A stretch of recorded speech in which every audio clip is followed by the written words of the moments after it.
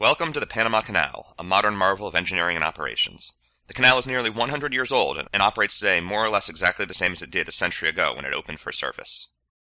The Miraflores end of the canal offers a more complete visitor center experience, but head to Gatun at the Atlantic Ocean end of the canal and there are more options to get closer to the canal and the ships passing through. One of the highlights for me is watching how the mules, that's the nickname given to the train cars, work together to help guide ships as they pass through the locks.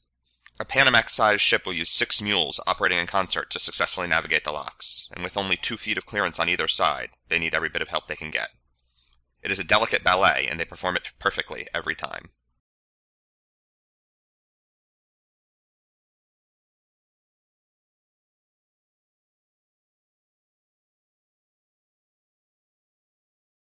Not to be left out of the sightseeing process, crews from the ships can often be spotted taking their own photos as they pass through the canal.